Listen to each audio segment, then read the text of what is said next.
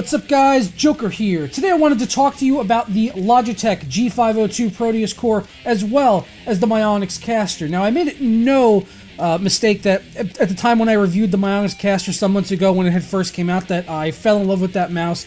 It's my daily driver still to this day. It's a fantastic mouse, and I'm going to explain at the end of this video why it still is my daily driver.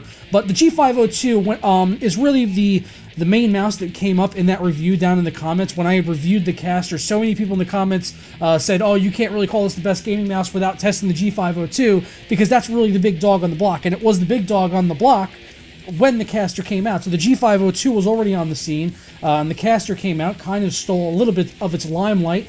We had pretty much every tech YouTuber out there saying this is the best mouse under the sun, including myself. So I wanted to get the G502 into test, and I luckily did get it in. Contacted Logitech. They sent one out for me to try out, and I've been using it for the past couple months. So today I wanted to kind of bring you guys my experience with the G502 as well as my past experiences with the Castor and kind of line those all up and give you guys my final consensus on what I feel is maybe a better gaming mouse, at least for me, and what maybe is going to be a better gaming mouse for you, because that's going to be different for everyone. With peripherals, mice, keyboards, things like that, there is always going to be a large chunk of it which is going to be subjective. There are many objective things that we can look at as far as the sensor performance, things like that, but there's going to be a lot of objective things, subjective things as well. So I'm going to try to present both of those to you guys today.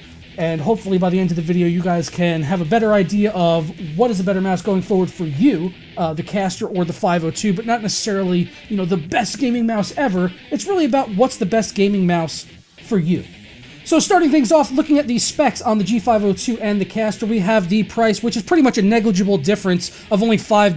The Logitech is coming in at $65 and change, while the Castor is just at $70. So a very negligible difference there. I doubt that $5 difference is really going to make or break this decision for anyone out there. If it is, you know, okay. But I don't really see that $5 being a deciding factor for many people out there. It's probably going to come down to many of the other things we're going to look at today, like the sensor. On the Mionix Castor, which I had talked about in my review, it does use the PixArt 3310, which is really one of the best sensors out there. It's a redesign of another sensor, while the Logitech G502 is using the PixArt 3366, which is a new sensor which was designed from the ground up, meant to be complete improvements on everything in the 3310, at least on paper. Then I have to tell you, from using them both side by side, I really can't notice anything. There wasn't really anything perceptive for me to tell you, you know, straight up and down, like, oh yeah, this sensor is, you know, hands down better than the other one, no questions asked. The differences between the two are probably really splitting hairs, and it's getting down to the point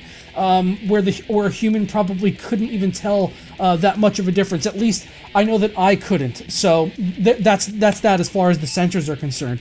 As far as the switches on the mouse, the Mionix Castor on its left and right mice clicks are using Omron switches, which are rated for 20 million clicks, while the middle mouse is a TTC switch, which I actually used recently in my Gambius keyboard review. So interesting to see that showing up here in the middle mouse on the Mionix Castor. While the Logitech G502 is said to be using Omron-like switches, and what that means is that they are using switches which may or may not be Omron. They are rated for 20 million clicks like Omron switches, so you can be, you know, you can feel relatively comforted by that fact, but they may or may not be Omron switches in the mouse that you get, which is understandable. Sometimes there can be issues with sourcing out the materials, but at least they're sticking with that high quality standard and looking for alternative supply sources which are going to meet that standard that Omron has been giving them with the 20 million click life cycle on Omron switches in the past.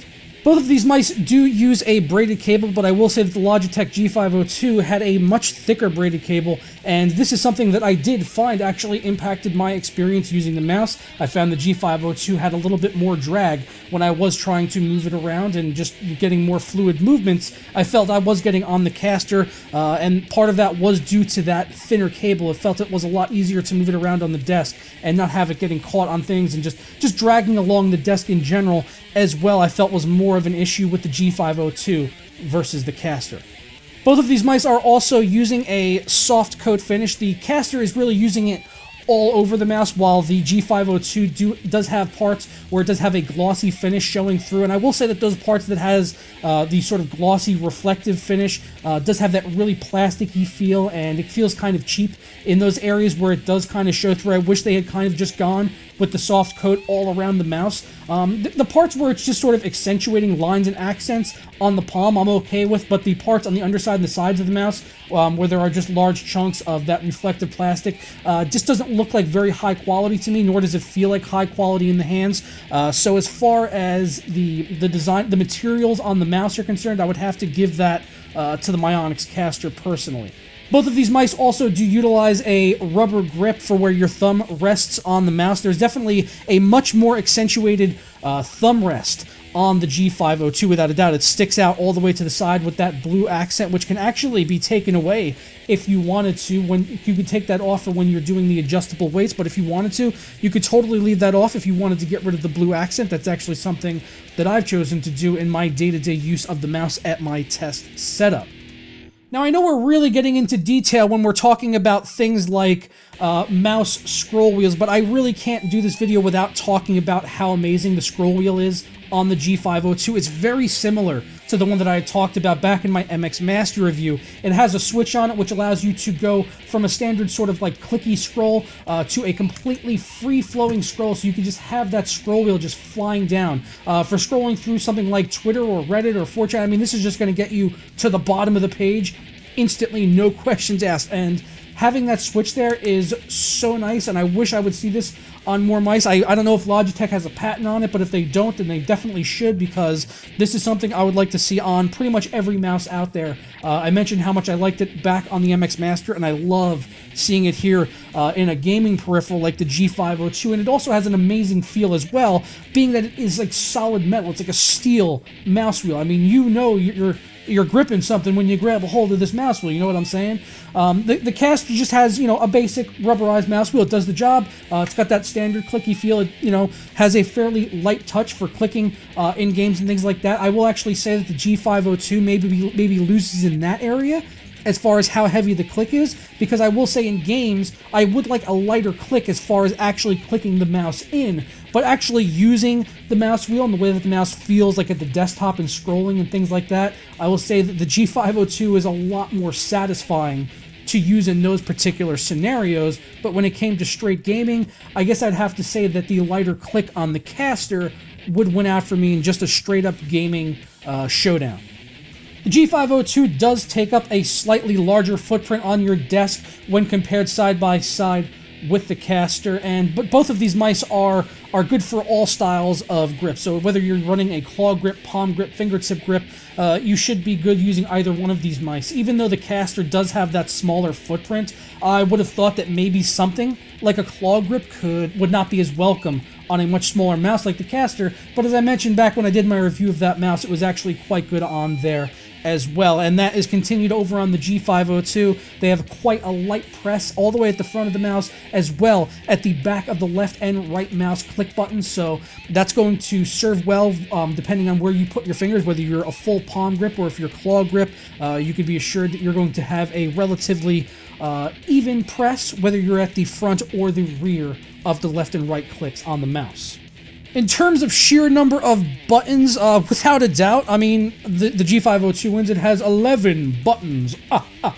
Many, many buttons on this mouse, and that's really going to help you in gaming situations. Unless you have to click out to go to your desktop to be able to customize you know, your settings, then that's the better, that you'll be able to just do that right on the fly in games with things like DPI switching. You can do DPI switching on the Castor, but they just have the single toggle switch right behind the scroll wheel. You have a lot more control as far as the DPI is concerned on the G502. In exchange for being able to also set multiple profiles and switch between those on the fly using buttons, you also have a DPI shift mode. So if you wanted to set a lower DPI, if you were in a game and doing something like sniping, you can instantly hold that button. It'll drop down your DPI so that you can get off your shot. You let go of the button and then you're back at full speed. It's a really nice feature. I've seen it on a few mice in the past, but this is just a really good implementation of it here on the G502, and I like the positioning of it as well, I find that it's actually useful. Where I've seen it on some mice in the past, it's actually been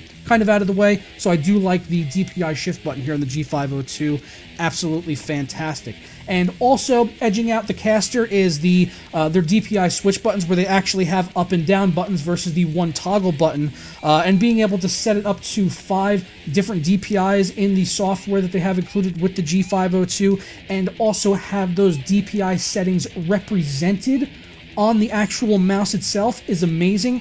I wish the Castor had this. This is one of the best things on the G502 for me personally, is being able to get that LED indicator, which tells me exactly which of my custom DPI steps I am currently at. And as long as you've set your DPI steps custom and you know what they are, then you can tell by the LED indicator on the side of the mouse exactly which step you are at. This is something that the Castor is definitely missing. It has nothing like this on it whatsoever, nothing even to indicate within Windows what DPI setting you're at. You really just have to know by feel what DPI setting you are at with the Mionix Castor. The G502, that is not the case. They win in that category, just hands down. Speaking of that software, the Logitech G502 also has a lot more customization you can do in there. Talking again about DPI, the Castor, you can only do 3 different steps, while the G502, you can do 5 steps, which go all the way up to 12,000 on the G502, so you can really get it quite up there if you do just want a super sensitive mouse. Further customizations in here on the G502 include a surface tuning tool, while the Castor has a surface analyzer tool. The one with the Castor, basically what you do is you hit a button, you move your mouse around on the pad, and it analyzes it and tells you about how accurate your surface is, while the G502 software will actually tune your mouse's sensor. At least that's what the software will have us believe, is actually tuning the sensor to work better with the mouse pad that you are using. So depending on the different material you may be using, the software could actually help you tune your sensor better to that mouse pad. That's a very nice feature to see. You know, whether it actually works in practice or not is a completely different matter. I couldn't really notice any difference, if I'm being honest. I did feel that the Mionix Castor had a much smoother movement compared to the G502. I had mentioned that there was some drag created by the thicker cable on the G502, but I also felt like the bottom surface on the Castor was a little bit better as well. I think that maybe is because it had the Teflon surface covering a lot more surface area on the bottom of the mouse, but either way, at the end of the day, I felt it was much smoother dragging the Castor across my desk versus the G502, and at the end of the day, that's really one of those major factors that edges it out for me personally, because those are the types of things that I am going to notice more and more, versus maybe some other things, like maybe if you just wanted something customizable, then the G502 might be better for you. But when it came to that really smooth mouse movement and the comfort in the hand, I felt that the G502 was getting edged out by the Castor.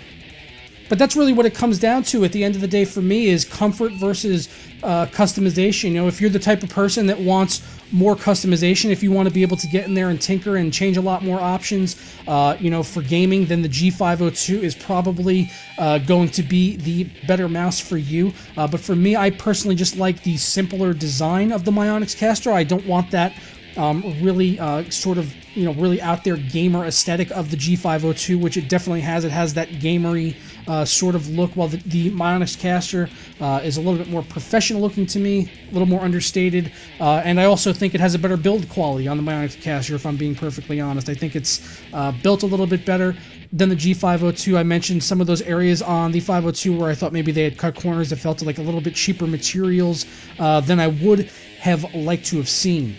But there's no doubt that both of these mice are fantastic entries from Mionix and Logitech going here into 2016, starting out the year.